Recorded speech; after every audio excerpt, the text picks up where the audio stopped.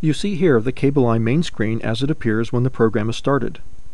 The left side of the screen contains buttons and indicators you use to control the tester, while the right side of the screen shows one or more windows that display test results, wiring schematics, and error lists.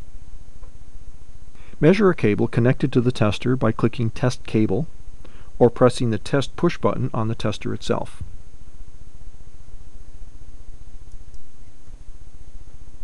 A summary of the cable's connectors and wiring appear just above the Test Cable button,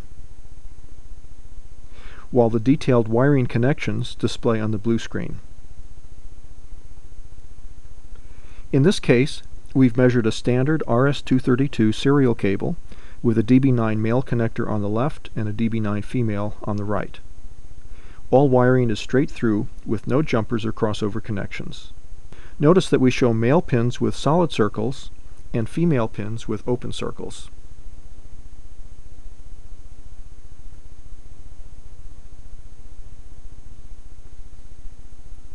CAMI makes it easy for you to see that all 9 wires plus shield are present in this cable, and that there are no shorts or missing wires.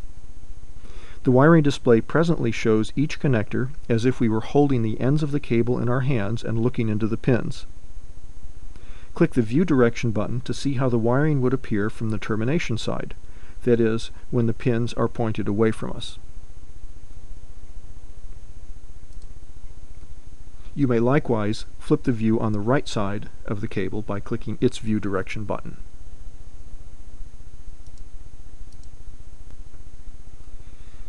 This button looks like the side view of a connector with a yellow arrow pointing in the direction of view. The position of the arrow indicates the view direction. Notice that an outline appears around the connector shell when we view it from the rear.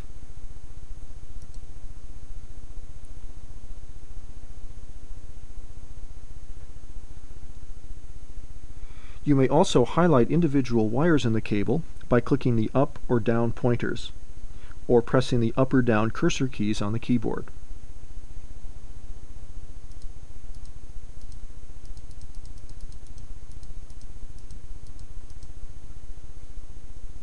Notice that the pin connections of the highlighted wire appear just above the wiring schematic. If you would like to view a wire list rather than a schematic, just click the View Wire List button to change the display. Each line of the wire list shows a connection group, that is, a group of pins that are all wired together. Pins from the DB9 male connector appear on the left, while pins on the DB9 female connector appear on the right. And the list is sorted in numerical order.